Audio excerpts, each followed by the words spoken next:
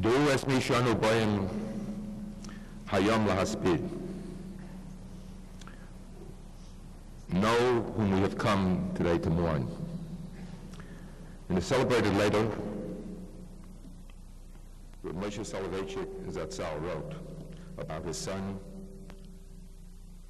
the Rav Zatzal, when the Rav was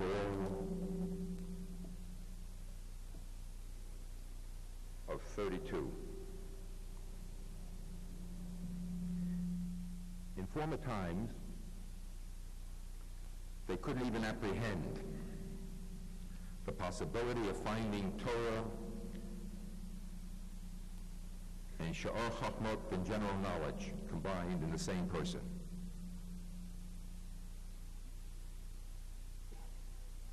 Now it's no longer uncommon to happen upon individuals in whom Torah and Chachmah are joined together. But in his instance, and he was speaking of his son, we have at once a Gadol Hadar b'Torah, both in Mavhil, Ke'echad migdolei Hadar b'Doros HaKodmin, v'im b'Sharei Chachmos b'Ofen Gadol, hino Yochid u'Miyuchad. We have at once a Gadol Hadar, the greatest Torah scholar of this generation, in astonishing measure comparable to the vaunted Gedolei Hadar of earlier periods, and at the same time no less spectacularly singular in the other realms of knowledge as well. And years ago already, Reb Moshe Zatzal continued, the grain of Kovner of Avram Shapiro, author of the halachic masterwork Dvar Avram, in a sweeping and unparalleled encomium, a copy of which Reb Moshe dutifully enclosed, proclaimed Shehalocha Kamoso B'chol Mokom. The halacha is like him, like the young Rabbi Yosheber, everywhere. He reigns surely and without peer over the vast, voluminous, and intimidating terrain of the entire corpus of Jewish law and lore. Of course, we have a halachic principle, Klum Yesh Ov Meid Al Bino. The testimony of a father in behalf of his son is inadmissible. Therefore, I want to recount publicly for the first time something my grandfather, Yaakov Moshe Zeichet Tzadik Levracha, told me on my initial visit to Eretz Yisrael in the summer of Tufshin Tes, 1949, 1 year after the establishment of the State of Israel. He questioned me about my chinuch, my education, where I was learning. When I told him at the Yeshiva Sabenu Yitzchak Ochanan, his face lighted up, and he exclaimed, "You're a Talmud of Reb Yosheber?" I was only a young teenager then, and I had to explain to him that it would be several years before I could even begin to hope to be allowed into his shiur. With profound disappointment, he said in Yiddish, "Ashod, what a loss." And he continued, "I heard Rav Soloveitchik when he gave his shiur at Yeshivas Merkaz Arab. In fact, I introduced him then. I had never heard a shiur like his before." And then he added, "Ich will gegangen schon lang zu Fuß. Herren seinem Ashir." I would go on foot for hours to hear his shiur. And he wasn't referring merely to the Rav's awesome ability to communicate, for which he probably had no equal, but to his thrusting originality and the solid clarity of his creative insight into the most complicated and abstruse problems of halacha. Mind you, Rabbi Yaakov Moshe, the last Talmud of Rabbi Yoshua Leib Diskin Zatzal, who before he came to Yerushalayim was the rabbi of Brisk, the predecessor to the Beis Halevi, the Rav Zatzal great-grandfather and his eponym, who began the luminous Soloveitchik dynasty in that hoary and ancient center of Jewish learning. Rabbi Yeshua Leib is described as the Go'en HaGo'enim, the genius of the geniuses. It is said that Reb Chaim Halevi's hands used to shake whenever he uttered the name of Rabbi Yeshua Leib. Nonetheless, my grandfather was able to say about the young Rebbe Hesped, I never heard a shir like his. And when some years later I finally entered the Rav's shir, I began to sense at least, although not in the fullness of his understanding, what my grandfather meant. However, it was not until I returned to yeshiva years later, and it became my ineffable privilege to relate directly with the Rav, dealing intimately with him, almost on a day-to-day basis, that I began to know that his incredible prodigiousness of mind was very much matched by nobility of spirit and an authentic piety that were no less remarkable in their way than his incomparable intellect. That as great as his Torah was, his Yiras Shamayim and his Derech Haretz were no less startling, some of which may have been obscured by the essential humility that was the Rav's called Mokum Shata Motze Gdulaso Shom Ata Motze Advasaniso. When we were his students, there was distance between him and us, measured in the geography of reverence and awe. As a teacher, he was stern and sometimes frighteningly demanding. But now up close, I saw the vivid and pulsating realization of Reishis Chochmah Yiras Hashem. The beginning of wisdom is the fear of the Lord. And Derech Eretz Kodma LaTorah, human concern and sensitivity, is a preamble to Torah. Do es misha anubayim hayom lahaspid. As part of our mourning for the Rav Zatzal, and in the most authentic tradition of B'nai Torah, for a great Rebbe, for a Gadol Hador, for Rabban Shekol Yisrael, the yeshiva, its students, Rebbeim in Anhola, here in Israel and in California, have undertaken to complete and study Kol HaTorah Kula, the entirety of the original and chief foundation stones of Torah, by the Shloshim, which is Yud Tesir, Monday, May 10th, when we will mark in an unprecedented Siyum al Kol HaTorah Kula. The division of the whole Tanakh, Torah Nevi'im Ksubim, has been assigned to the young ladies of our Sterling College for Women and our high school for girls. As for Torah Shabbat Per, the oral law, the Mishnayos, the Shisha Sidrei Mishnah, have been distributed among the students of our high school for boys. And finally, Shas itself has and is being divided among the Talmidim of the Yeshiva and its various schools of Jewish learning. Very probably the greatest legacy the Rav Zatzal leaves behind are his Talmidim, who are now themselves Ramim and Rosh Yeshiva in our yeshiva and elsewhere, and who are numbered in the front rank of Talmidei Chachomim and Marbitzei Torah of our time. I don't believe that any Rebbe or Rosh Yeshiva has bequeathed to the next generation after him such a brilliant and richly diverse, and that is a key phrase, galaxy of Talmidim disciples. Largely because of the Rav Zatzal, Yeshiva has managed to reproduce itself. In generations past, we had to scour the earth looking for great Rosh Yeshiva. Today, Baruch Hashem, they grow in our own backyard. And that is owing almost entirely to him. There can be no more meaningful tribute than have these Talmidim become Rabbeim, share with their Talmidim the Torah they learned at his feet, as they indeed do willy-nilly almost every day of their teaching lives in any event. Nearly every night of this period of mourning and remembrance at 9:15 p.m. in the main base medrash, they will be giving shiurim on the Rav Zatzal Torah. We have prepared and distributed flyers indicating the schedule of these shiurim which is open to the entire public. I call upon Rabbi Israel Miller, Senior Vice President of Yeshiva, to say Kapitel Tilim, Pasuk by Pasuk, and you should have the sheets of the Tilim in your hands, and various appropriate Kapitel Tilim will be said during our program.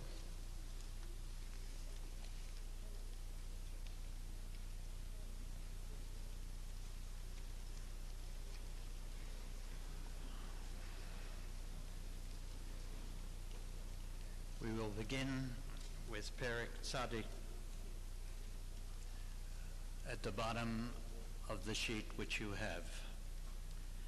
Tfilah leMoshe ish Elohim Adonai ma'on atah yisalahanu b'dor v'dor.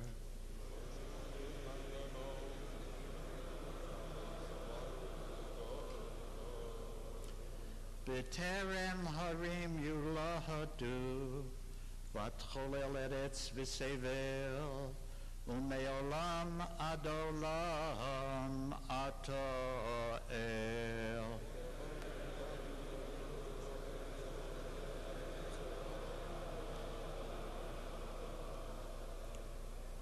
Toshev enosh ad daka v'atomer shuvu v'nei adam.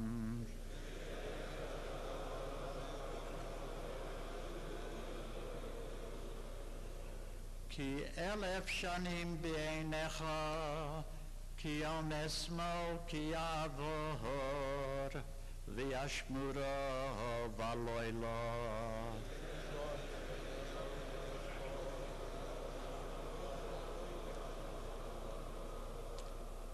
Zramtam sheina yihiyu baboker kachatzir yachalov.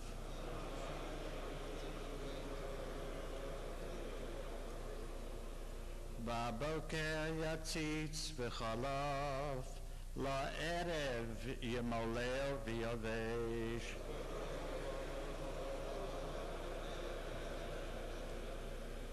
Ki chalino v'yapecha uv'chamascha nivhanu.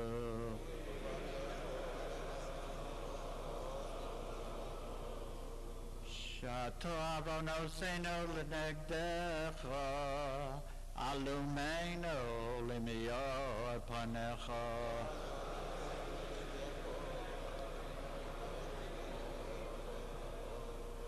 Ki choyamenu panu v'yevrasecha ki l'nushanenu kamo hege.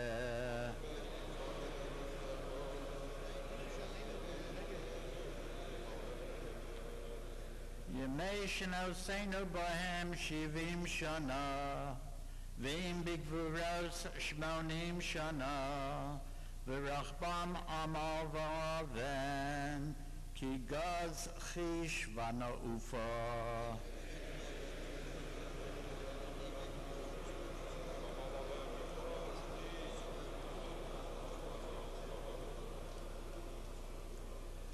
Mi yodea ozapecha ochirasecha evrasecha.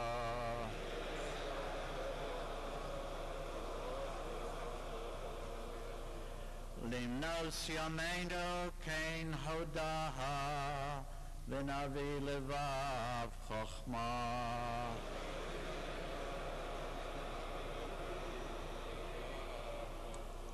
Shuva Adonai ad nosoi v'nachem al avodecha.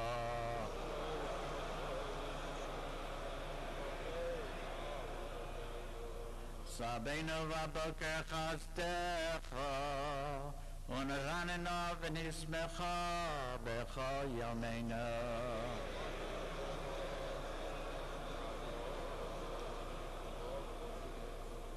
Samechenu kimos inisanu shnos ra'inu ra'a.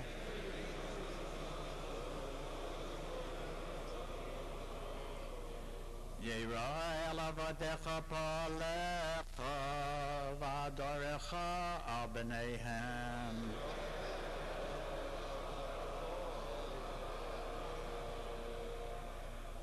Vihi noam Adonai Eloheinu aleinu, u'ma'aseh yadeinu konenu aleinu, u'ma'aseh yadeinu konenehu.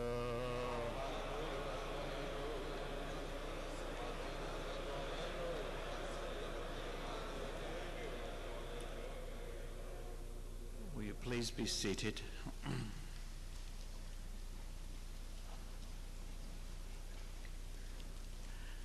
The Torah records, Vayikach Moshe es atzmos Yosef imo.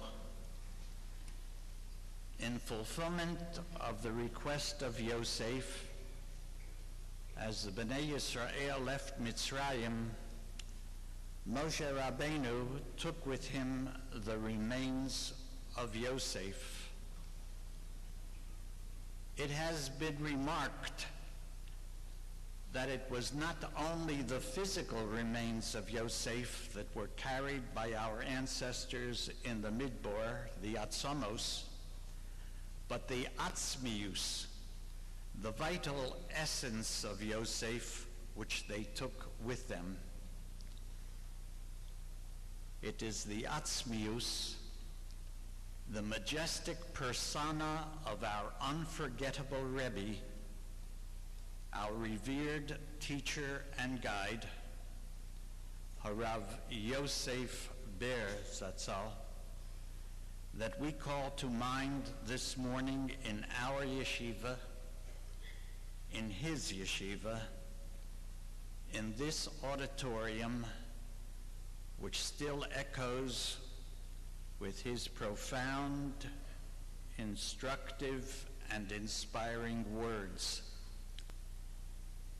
In tribute to the memory of our Rebbe, the Rav Zatzal, it is my privilege to present one of the Rav's most gifted students, the president of Yeshiva University of Yeshivas Rabbeinu Yitzchak Elchanan, our Rosh HaYeshiva, Dr. Norman Lamb, who has the honor of being the only musmach of our yeshiva to receive from the Rav Zatzal both his smicha and his doctorate at the Bernard Revel Graduate School, Harav Nachum Lamb.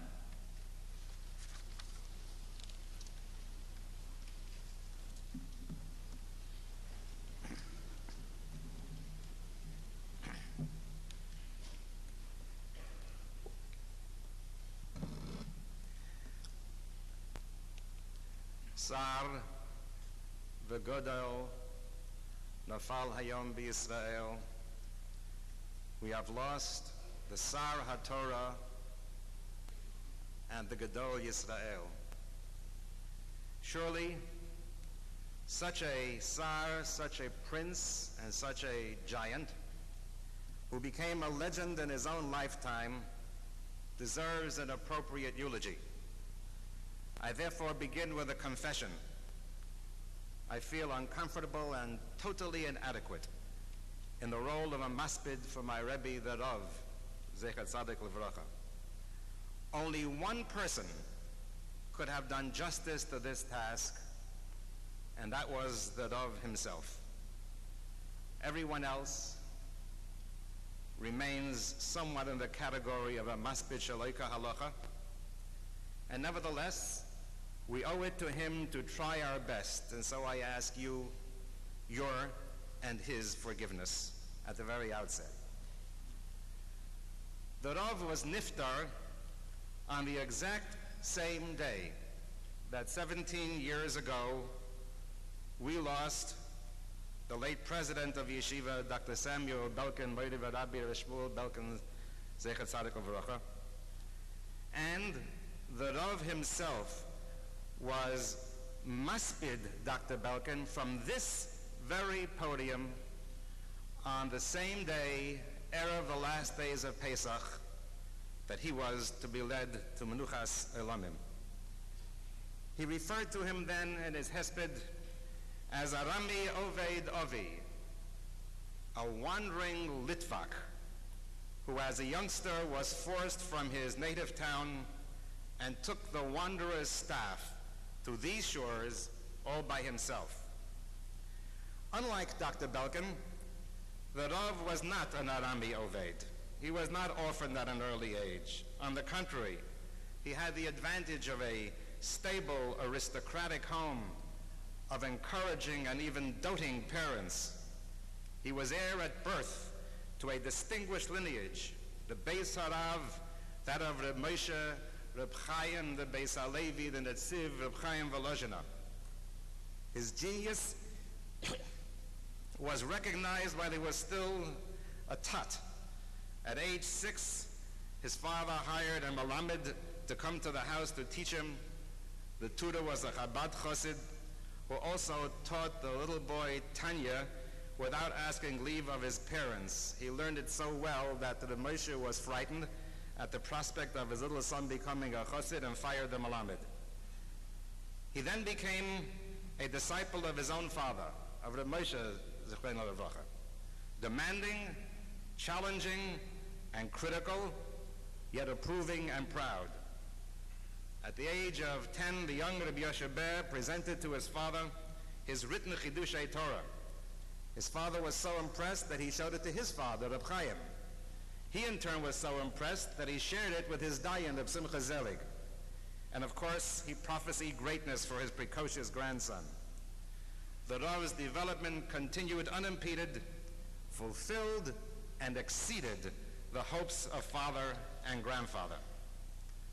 The former Rav Rashi of Israel, Rav Avram Shapiro Shalita, told me the following story to which he was a personal witness. When the Rav came to Eretz Yisrael, the one and only time during his life in 1935, it was the last year of the elder Rav Kook, the Rav Rashi.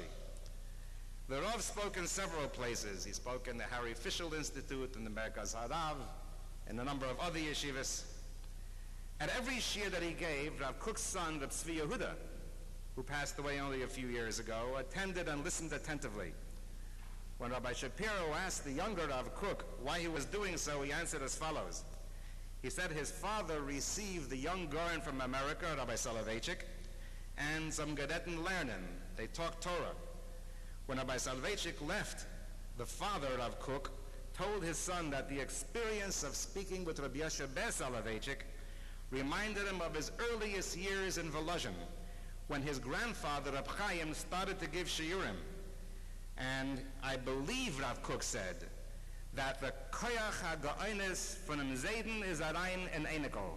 The power of the genius of the grandfather now resides with the grandson, and therefore make sure you don't miss a single shir that the Yoshe Ber Soloveitchik is going to give. But if unlike Dr. Belkin, the Rav was not an Arambi Oved Ovi, then we may say of him that he embodied another passage in the Haggadah. Yodoa Teda ki gei yeh zaracha be'eretz lo lahem. Your children will be Gaiden, strangers, in a land that is not theirs. The Rav was not a wandering Aramean, but a lonely Abrahamite, a lonely Litvak. And this loneliness was one of the most painful and enduring characteristics of his inner life. This giant who was at home in every discipline, a master of an astounding variety of branches of wisdom, familiar with almost every significant area of human creative intellectual enterprise, felt ultimately like a stranger dwelling in someone else's land, Eretz Lo Lehem. Somehow the Rav did not fit in to any of the conventional categories. His genius was such that the loneliness attendant upon it could not be avoided, a fact which caused him no end of emotional anguish, yet gave us the gift of his phenomenal and creative originality. He was both destined and condemned to greatness and its consequences. This sense of loneliness and isolation and differentness had a number of different sources, quite different sources, all of which reinforced each other.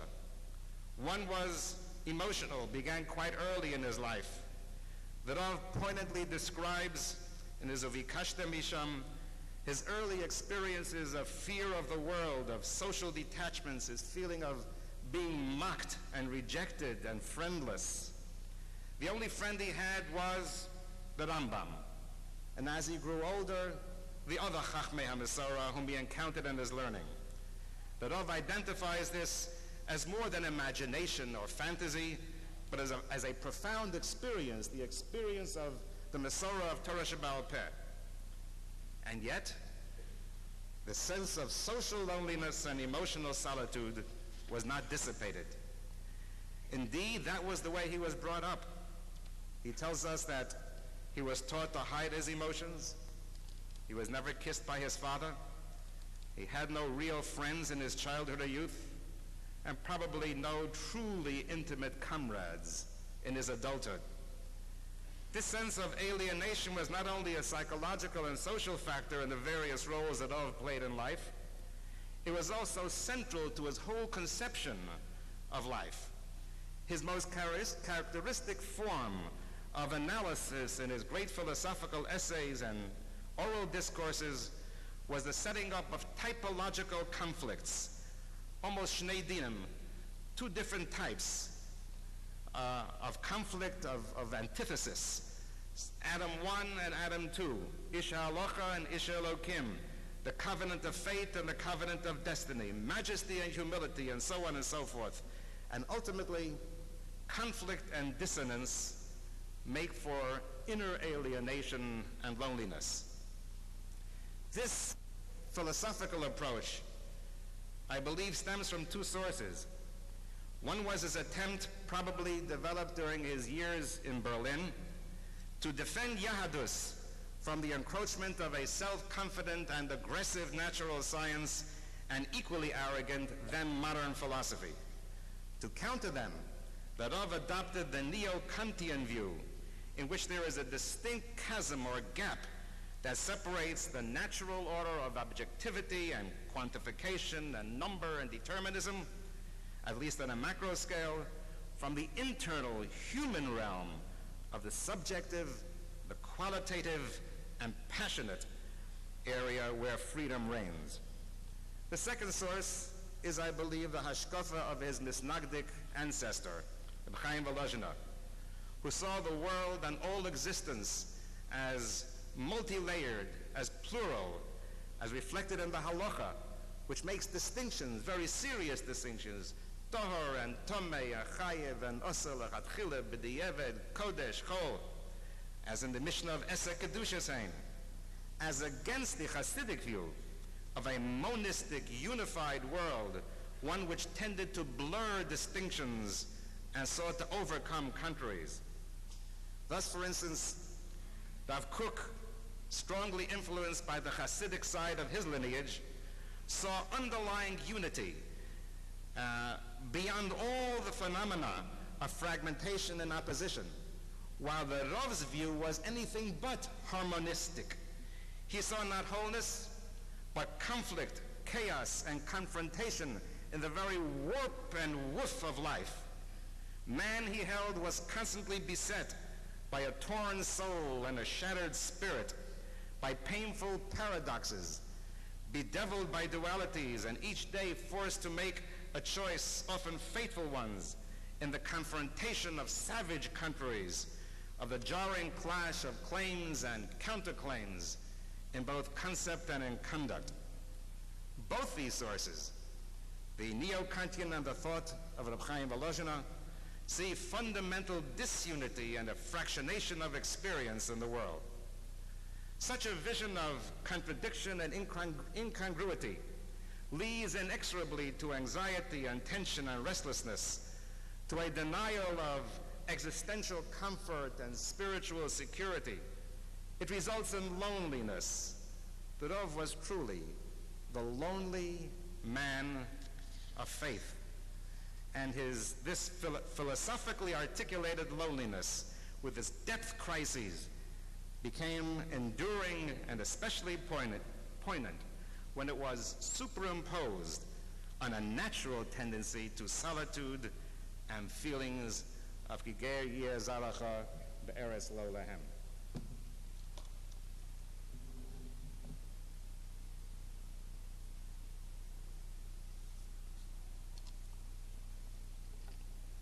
Yet paradoxically, in practice, he made strenuous efforts to overcome these dichotomies, to heal the wounds of the sundering of experience and existence, to achieve the unity of man with himself, with nature, with society, with the Ribono Shel Olam, even though he knew that ultimately such attempts were doomed to frustration.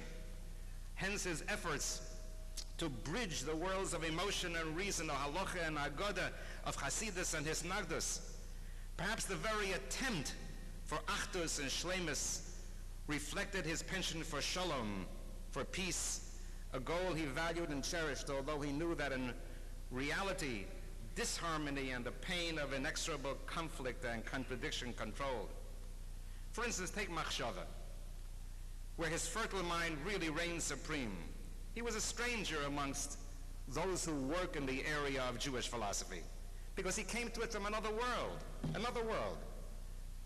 One of godless Torah, mastery of halacha, as well as the classics of both general and Jewish thought, and his assumptions, his aspirations, his insights were derived from halacha, not keeping halacha irrelevant fundamentally from his genuine thought, his philosophical thought. Thus, for instance, the those famous reconciliation of the Machlokes Rambam and Ramban as to whether tefillah is midiraisa or midirabanan, which became for him the source of his teaching on depth crisis of everyday life. Among such Jewish thinkers, he was really alone, a stranger, a ger be'eretz lo lahem. He was a lonely Litvak. Similarly, he was a master darshan, endowed with a richness of homiletic ingenuity, combined with charismatic rhetorical prowess and stellar oratory. Undoubtedly the Gadol HaDarshanim of our and perhaps several generations. Yet he had no peer, no companion, no friend in this area too. The kind of drush that even the best of them practiced was not his home, was not his way. I can hardly envision the Rav calling another Rav and saying, what are you going to say this Yontif? Or give me an idea. It's inconceivable. This was not the Rav. He's a man who could be as ingenious and more so than the cleverest of them, with a sense of timing and drama that were astounding. But his uniqueness lay in his synthesis of both halacha and machshava, rather than conventional drush, but expressed in a midrashic medium.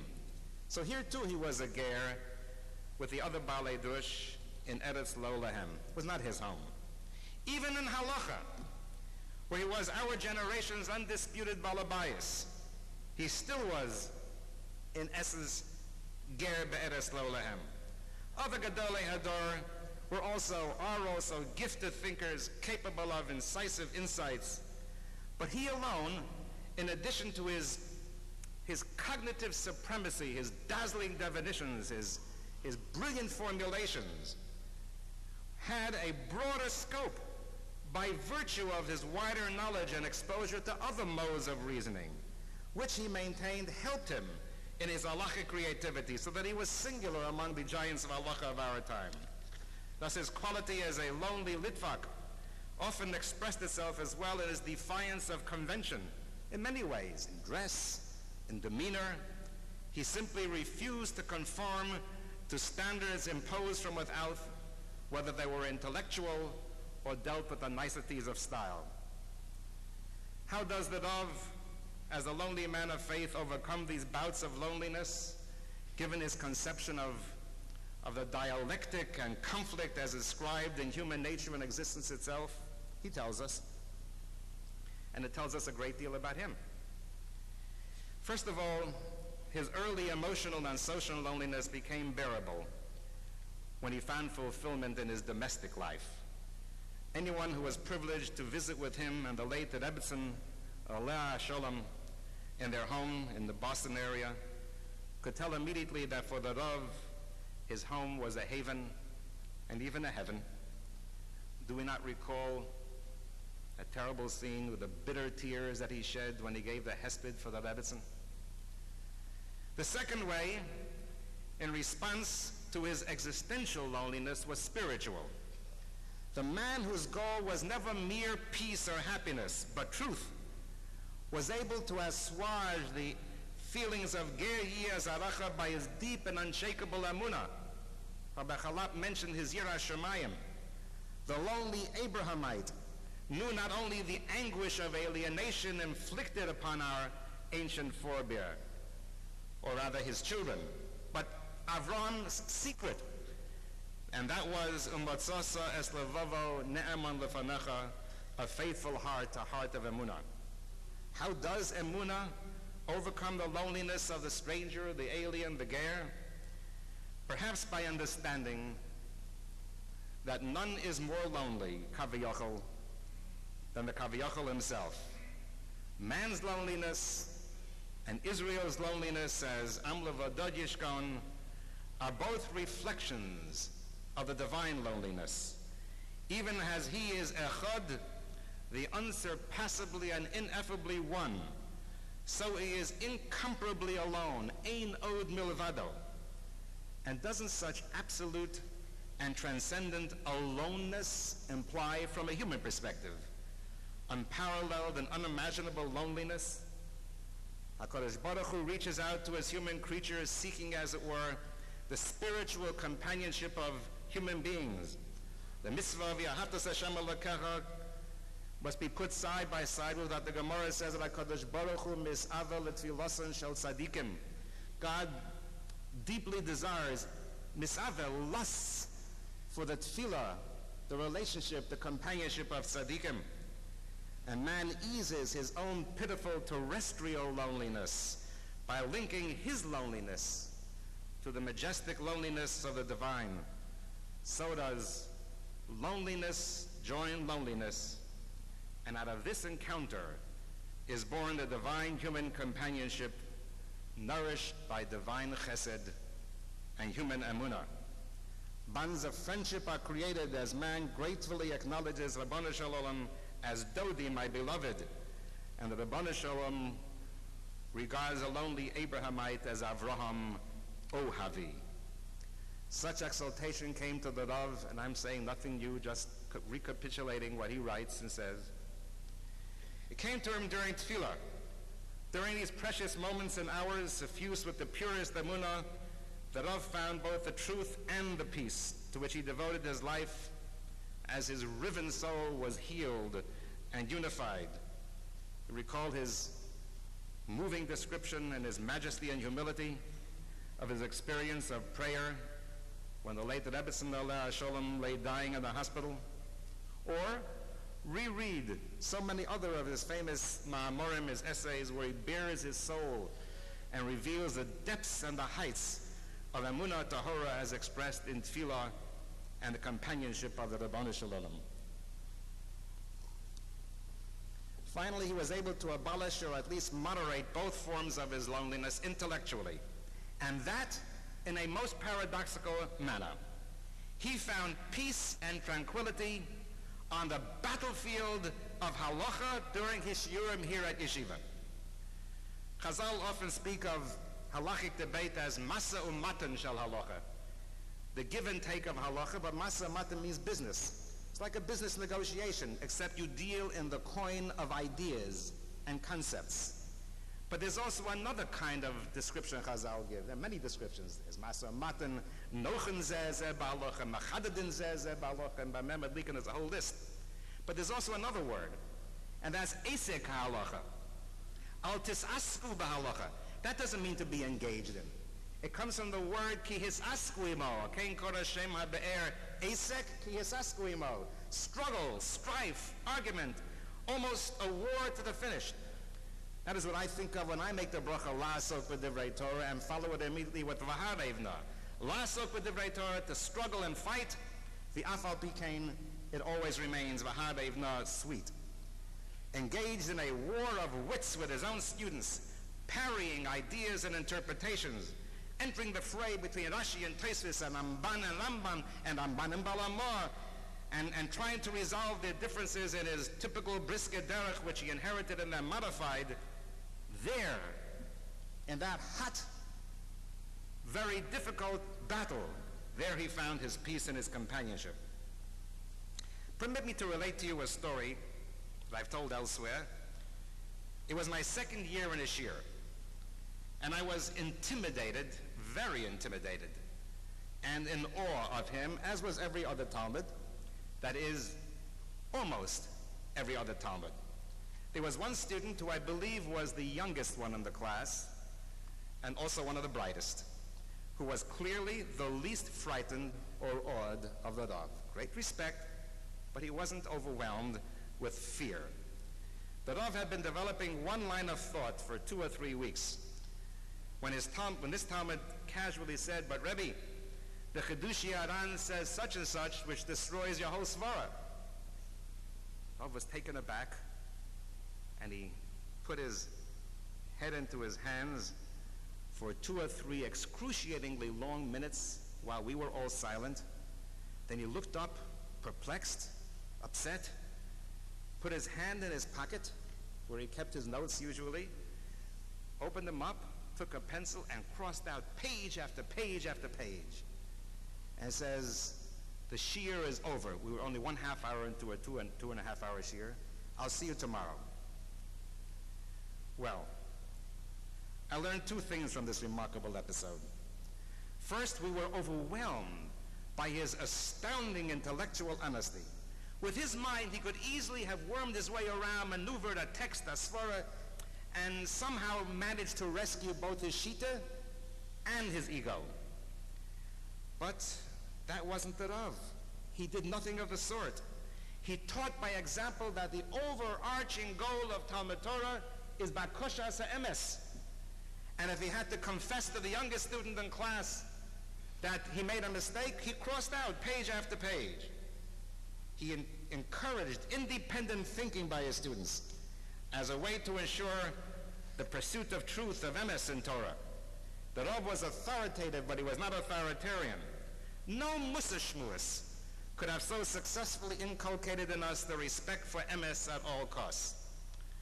The second lesson came with the anticlimax of the story, because the very next day, it was a Wednesday, the Rav walked into class with a broad, happy grin on his face. Oh, he looks just wonderful. He held out the copy of the Chidushi Aran and says, "Now read this correctly." Of course, the Rav was right. The student had misread the source. What did we learn from this? A secret of his greatness and success as a teacher. Namely, and this has been helpful to me throughout my life in teaching, his preparation. The Rav never got up to speak or give a shir without being as prepared as one could be. You see, I always thought that there was a vast difference between his public drashos, his formal drashos, and his shiurim in class. The formal drashos were finished, polished, conceptually, oratorically, complete products, a joy to behold, and each of them a marvel of organization and architectonics.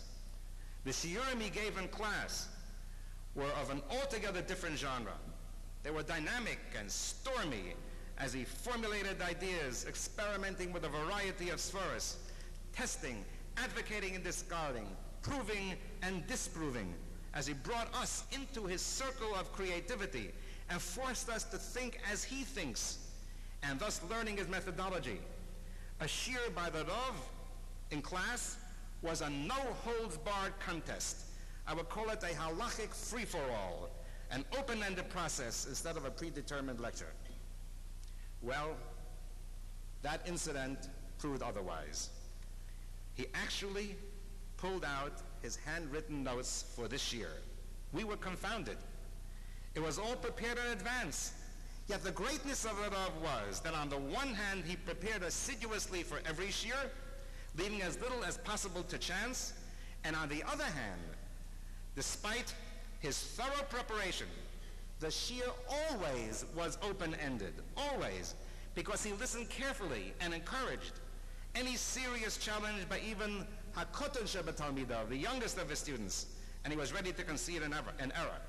And all through this, so successful was he in engaging us in the act of creation and chidush that we never realized that he had thought it all out ahead in advance before he came into the classroom.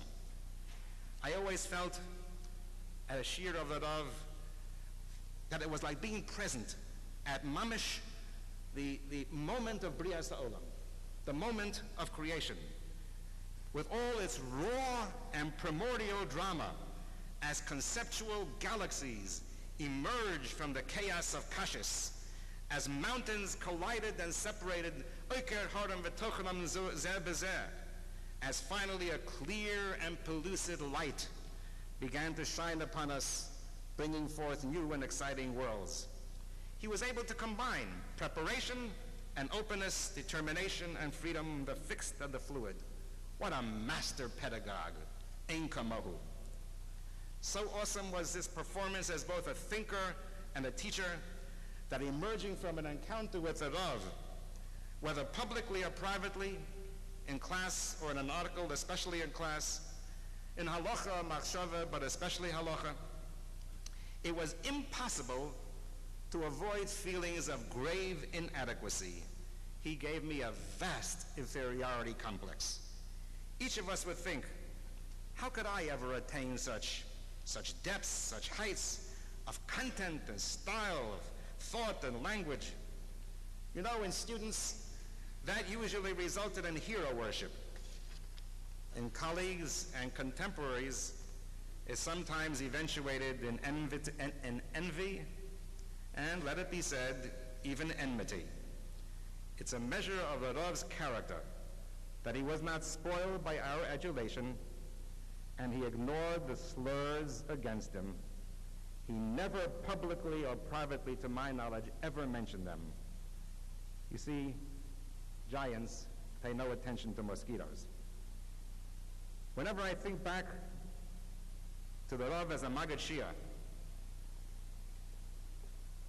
I recall the fascinating tale recorded in Pirkei de Rabbi Eliezer. Rabbi Eliezer comes to Yerushalayim, where he meets his Rebbe, Rabbi Yochanan ben Zakkai. Rabbi Yochanan ben Zakkai invites his pupil to say Torah, and Rabbi Eliezer declines. He explains, look, all the Torah I have, I got from you. How can I have the chutzpah to give a shir in your presence? Rabbi Yochanan ben Zakkai says to him, don't worry. You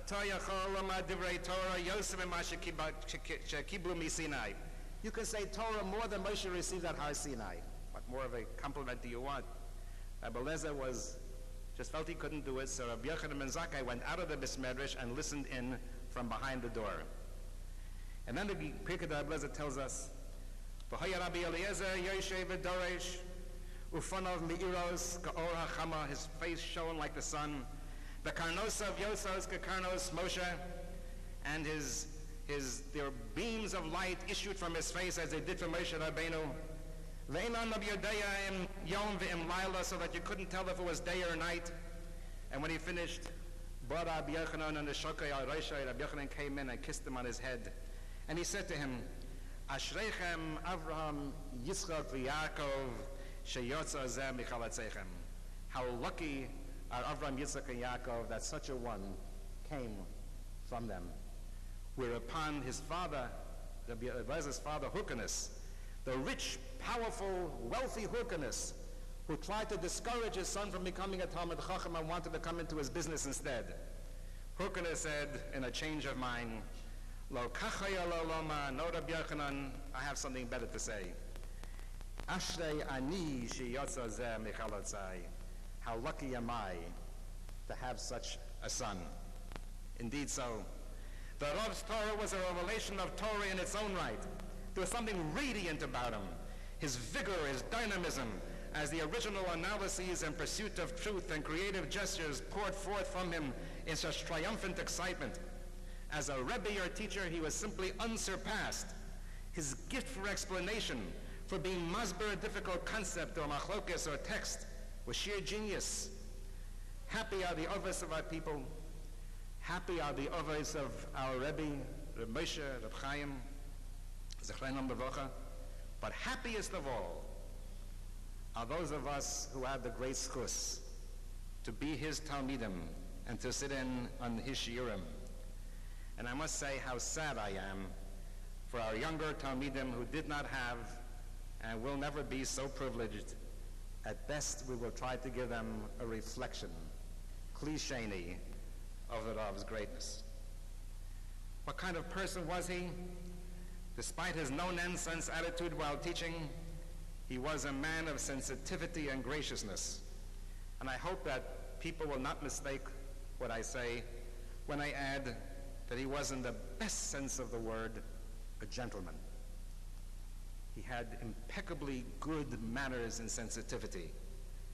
He might be a terror in the classroom, which he was, but he was attentive and polite and accepting and warm outside the shir. He possessed great chesed and was about tzedakah. He was also very vigorous. In the days of his strength, the Yemei Aliyah, did you ever try walking with him? The Rav never walked. He ran, almost as if his body was trying to keep up with his ideas and with his mind that were ahead of him. Vigor, dynamism, vibrancy dominated his being from his lumdus to his gait. But above all, the Rav was a man of independence. He was a true heir of his great-great-grandfather, Reb Chaim Volozhiner, who kept on emphasizing as a Talmud of the Gaon that in Talmud Torah, one must go after the truth no matter who stands in your way. And so the Rav was his own man and often went against the grain of accepted and conventional opinion. Once, after, I was not witness to this, but I heard of it, after a particularly creative shiur, a masterful shiur, someone who was not used to this kind of originality came to him and said, "But Rabbi Soloveitchik, what is your source?" And the Rav answered, "A clear and logical mind." The Rav was an independent thinker, not only in halacha, not only in machshava, but also in his communal leadership. He had great respect for many or most of his peers, eminent rabbonim and rashi yeshivas of his generation. But the respect did not intimidate him. The Rav rejected kanoes as well as katnas hamochin, even as he deplored katani amona. He was not afraid to be in the minority and refused to be cowed by the pressures of the majority. He was horrified by extremism and overzealousness, as well as superficiality and phoniness in communal policy making, as much as he contemptuously dismissed them in his learning. And if he sometimes seemed to waver in setting policy or rendering a decision in communal matters, it was because he saw all sides of an argument and was loath to offend or hurt anyone, even if he disagreed with them. For instance, he was almost alone amongst contemporary Gedolei Torah in the way he viewed the emergence of the state of Israel, Medinas Yisrael, as a divine chesed. He indeed saw it as its appearance as opening a new chapter in Jewish history, one in which we enter the stage of history once again. He was not afraid, despite not only the opinions of the majority of Choshev Rosh Yeshiva, but also his own distinguished family members. He was not afraid to identify with the goals and aspirations of religious Zionism. Perhaps the most significant area where he diverged from other Gedolim and followed an independent erech was with regard to Limudei Chol, to Torah Amada. The Rav was an intellectual colossus, astride the various continents of human intellectual achievement, as well as all forms of Jewish thought, culturally and psychologically, as well as intellectually. This made him a loner amongst the halachic authorities of this century. How many Gedolim, after all, how many Gedolim in the world have read Greek philosophy in Greek and German philosophy in German and the Vatican statement on the Jews in Latin? A PhD from the University of Berlin in mathematics and especially philosophy, he took these disciplines seriously, not as inconsequential academic flirtation or a superficial cultural ornamentation as a way of impressing benighted and naive American Jewish students who did not know better. There is no doubt where his priorities lay. Obviously they were in Torah. Anyone who knew the man would know that. But he did not regard Mada as a b'di'evad compromise. The Rav believed that the great thinkers of mankind had truths to teach all of us, truths which were not necessarily invalid or unimportant because they derived from non-sacred sources. Moreover, the language of philosophy was for him the way that the ideas and ideals of Torah can best be communicated universally to cultured people. And he held that his Limudei Chol assisted him in fertilizing his powers of reasoning in halacha. He had no use for the currently popular transcendent parochialism that considers whole areas of human knowledge and creativity as outside the pale. And we as Talmidim, therefore, must guide against any revisionism, any attempts to misinterpret the Rav's work in both worlds, not allow the same distortion that has been foisted on the ideas of Shamshir Farrell Hirsch to be done with the Rav. The Rav was not a London who happened to have and use a smattering of general culture. And he most certainly was not a philosopher who happened to be a Talmid Chacham. He was who he was. He was not a simple man, and we must accept him on his terms as a highly complicated, profound, and broad-minded and intentioned personality. And we must be thankful for him. Certain nascent revisionisms may well attempt to disguise and distort his uniqueness by trivializing one or another aspect of his rich personality and work, but they must be confronted at once. Yecheskel Abramsky's Zecher Tzaddik Levracha, when he had to eulogize Reb Chaim Brisker, referred to the Hesped quoted in Moed Katan, Im bi'arozim nofla shal heves ezovei hakir mayasu. If flames consume the great cedars, what shall the wallflowers say? And he said, no, not what would they say, but it means this. After the giants have been taken from us, who knows what the dwarfs who follow them will do to their teachings? We must constantly beware not to allow the Rav to bend to any side that is not himself. We must guard his teachings, disagree with it if you will, but never put into him things that he was not. He was exceedingly loyal to our yeshiva. Some 14 or 15 years ago, this yeshiva was on the verge of bankruptcy. I asked him to help the yeshiva. I invited him to a critical board meeting at the home of the office of the late Herbert Tenzer. The Rav came. He took out, as always prepared, even a simple thing like that in front of 25 people or 30 people, took out a paper and read what was really a confession of gratitude, speaking about how he felt about yeshiva, how it provided a platform for him, what it did for his family, and so on and so forth. And he had a great deal to do with the geula, the redemption of this yeshiva. He gave smicha to some 2,000 rabbanim, and thus influenced hundreds of thousands of Jews throughout the world. He allowed us, for our benefit, to name the smicha program the Rabbi Joseph B. Soloveitchik Center for Rabbinic Studies. He was the Ruach Chaim of our yeshiva. He was a man who refused to isolate himself intellectually or in any way. He didn't live in an ivory tower. He sought contact with ordinary Jews. He saw greatness in simple people.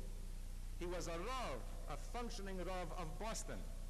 And his Rabbanis in Boston was the perfect counterpoint for his role as a Rosh Yeshiva in New York.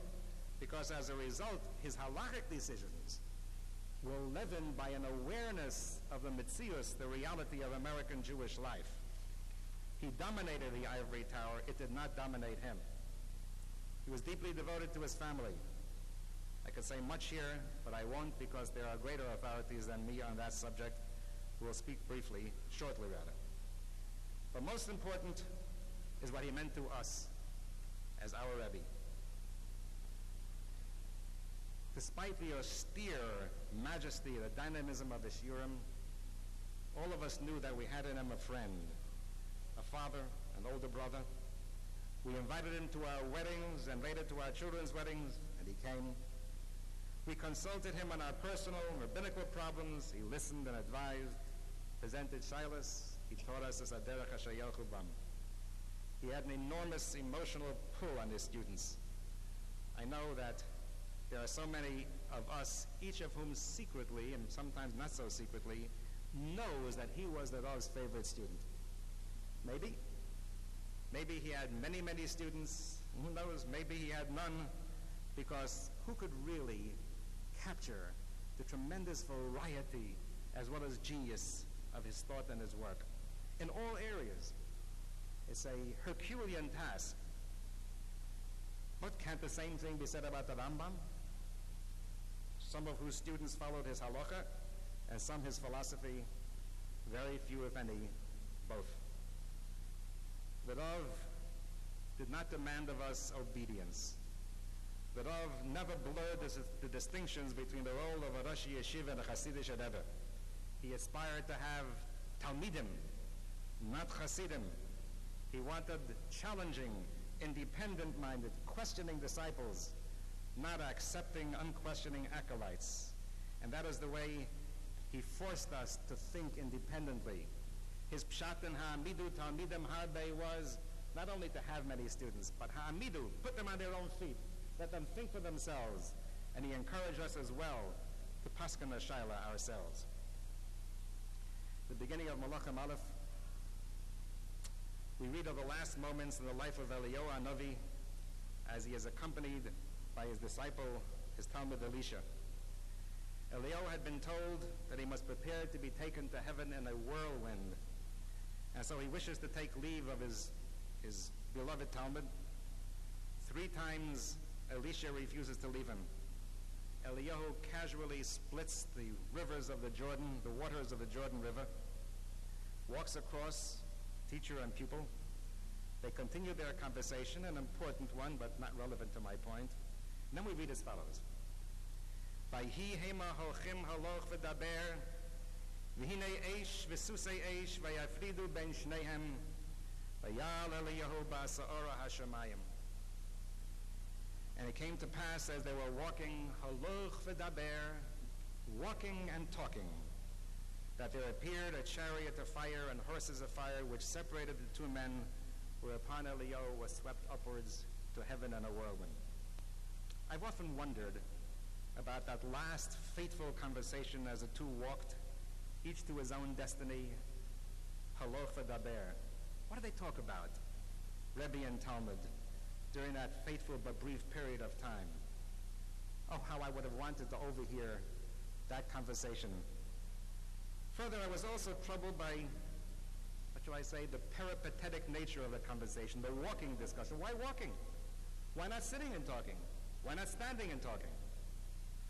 In response, I put myself in Elisha's position vis-a-vis my Rebbe, the Rav, and I wonder, what if I were granted but 10 minutes with the Rav, both of us knowing that this was the last chance to talk before the winds bore him away? What words would pass between us? I would not presume to suggest what he would say to me, but why would I say to him? What last message, last impression would I want to leave with the Rebbe? 2 things. First, I would walk with him rather than sit and stand for a simple reason. When you sit or stand, you face each other. Eye contact. When you walk, you don't look at each other, generally. And I would say to him, Rebbe, I'm too embarrassed to look you in the eye. I'm too embarrassed. Rebbe, forgive us. Forgive us for taking you for granted. You were so much a part of our lives, so permanent a fixture of our intellectual and spiritual experience that we often fail to tell you how much you meant to us. As children often neglect to tell their parents how much they love them. We were so engrossed in our own growth that we ignored your feelings. I leave you, Rebbe, with a sense of shame. Second, we thank you. Our hearts overflow with gratitude to you, our Rebbe, our master in Torah and in life. There is not one of us who does not owe an undying debt of gratitude. You inspired us, Rebbe. We bathed in admiration of your genius. When we were younger, we fought to be accepted as Talmidim in your class. We were actually proud when you took note of us, even if it was to be singled out for rebuke for our Tur Mitzvah, for our intellectual sloth. You were our ideal, our role model, even though that our natural limitations meant that we could never attain your greatness. We're thrilled at your virtuosity, your creativity, your originality, and the way you tried to train us to be critical, even critical of you. You gave shape and direction to our lives. We knew that we were in the presence of greatness, that our Rebbe was a unique historical phenomenon, and deep down, we were secretly frightened at the prospect that someday we'd no longer have you with us. So what consolation do we have? We have come here to mourn our Rav, our Rebbe. For now that greatness is gone, hijacked from us by history. No more for us the exquisite intellectual delight of his incomparable shiurim, the aesthetic pleasure of the artistic organization of his masterful Yorsai Drushes, even the edification of his Hespedim, his personal counsel. The years of his decline have drained us of most of our tears. But with the finality of the Petira of Radov, we utter a collective sigh ad Lev HaShamayim, a composite sigh composed of one part of disconsolate avelus, endless and bottomless sadness, and we join the family in that thoroughly and completely. And also one part of pity for the world, a Rachmanis of the Welt, that has been denied now the privilege of his presence. One part of a promise to the Rav that neither he nor his derech nor his hashkafa will leave our midst or ever be forgot. And that is why I would walk with him, haloch v'daber, because sitting or standing implies an end. Now, no future, stagnation, whereas walking implies something unfinished, a destination that beckons, a goal not yet achieved, and therefore a command to continue. Our loyalty to the Rav will live as long as we do, as long as our Talmidim do, as long as this yeshiva exists. It will go on and on. Here in this yeshiva, where he presided as Rosh Yeshiva for half a century, his presence will always be palpable. Zecher Marvenu Hagon Reb Yosef Dov Halevi. Lo Yosef Mimenu Mizarayimenu Ad Olam. And finally, one more part of that sigh. I would hesitate to tell it to him to his face. And that is one part of love. Yes, to this scion of Litvaks for generations, those of emotional restraint who abjured any display of affection as unbecoming ostentation, to this commanding and self-disciplined intellect, we express openly and unabashedly our affection and our love. And so I would conclude my Haloch V'Daber session by saying to him, Rebbe, we loved you, and if we felt inhibited and embarrassed to say it to you to your face, we profess it to you now. We feared you, we admired you, but we loved you as well. Oh, how appropriate it would have been for the Rav, that living dynamo, to leave the world as Eliyahu Hanavi did. Vayal Eliyahu B'Sa'ara HaShamayim, in a dramatic end, but alas, that was not granted to him. When the Rav Rashid of Shapiro was here a few years ago, 6, 7, 8 years ago, to give a shiur, the Rav came. It was the first time he met the Rav. And when the Rav came up, Shapiro ran to him and gave him a kiss. And he whispered to me, this is a mitzvah, it's a kushan a Sefer Torah. It's a mitzvah to kiss a Sefer Torah. You know, nothing lasts forever. Even a Sefer Torah doesn't last forever. Sometimes it's a Sefer Torah shenisraf, such as the one consumed together with Rabbi Chanina ben Tradian. And at the other times, the Sefer Torah doesn't have such mazel, the mazel of a dramatic end, whereupon gvil nisraf ve'osios porchos ba'avir. Sometimes, instead, it is a Sefer Torah Shebola. It suffers, withering away slowly, as painfully letter by letter is wrenched away from it until it is no more. That, Ba'avoneseinu Harabim, was the bitter end to the life of our very own Sefer Torah, the very thing he feared most. In the words of Eov, Eis asher yargorti yovoli, what I feared has come to pass. But we know that even if the Sefer Torah is gone, the Torah of Allah will always live on with us. I just, a few weeks ago, heard of something that happened at the Brisky Yeshiva in Yerushalayim. The details are fuzzy. The story is essentially true. Very recently it happened, maybe a few months ago. A very, very old man, bent over, appeared in the Brisky Yeshiva, sat down at the Beis Medrash after he took out a Gemara, and began to learn by himself. Whereupon the David Soloveitchik, the son of Rav Soloveitchik, came over to him and greeted him. The old man said, "Das is the Chevron Yeshiva? It's the Yeshiva of Chevron?" And David said, "Nein, this is the Brisky Yeshiva, the Yeshiva of Brisk." The old man looked up in disbelief, opened his eyes, and he said, "Reb Chaim lebt noch? Is Reb Chaim still alive?" It transpired that the old man had studied in Brisk when Reb Chaim was still alive and left in 1913. Caught up in the Russian Communist Revolution, he was then exiled to a remote area of Georgia, completely cut off from contact with Jews. He had a few Gemaras that he managed to take along, and he learned for 75 years. Didn't see not only another Litvak, he didn't see another Jew. Saw nobody. Learned by himself. And now with the great Geula that came to Soviet Jewry, he came to Yerushalayim, and we heard that it was the Brisky Yeshiva. He said, "Reb Chaim lebt noch?" And indeed, Reb Chaim lebt noch, and will always live as long as there be Talmud Torah. And we are here to say, we the Talmidim of the grandson of Reb Chaim, that Reb Yosef Ber Soloveitchik lebt noch. He still lives and always will live in our midst. I conclude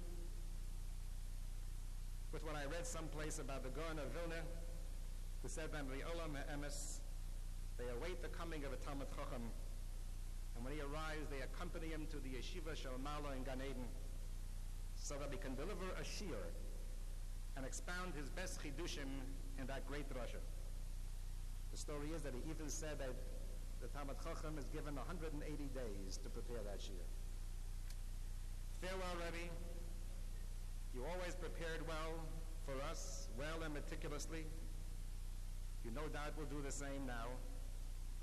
And when you give your shiur, your drasha before the Bezin Shel Ma'ala, with all the Gedolei Hadoros of all ages in attendance, those who were your closest companions and comrades during the years of your lonely sojourn, remember us, Rebbe, your family and your Talmidim, even as we shall always remember you.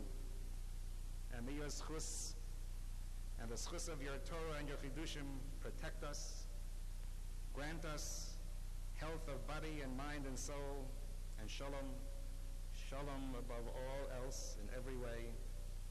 Grant us Avas Hashem, the Avas HaTorah, Avas Yisrael and Avas Abrius, to your family, your Talmidim and their Talmidim, and all of us, all of this yeshiva, to which you came half a century ago, which you graced with your greatness of mind and heart, which was your home and our home together, and in which your presence will always be palpable, and from which your memory will never fade. For you are a blessing to us in our lifetime. And Zecher Tzadikim Levracha, your memory will be a blessing to us forever. Ad Bias HaGoel, the Mehera of Yameinu.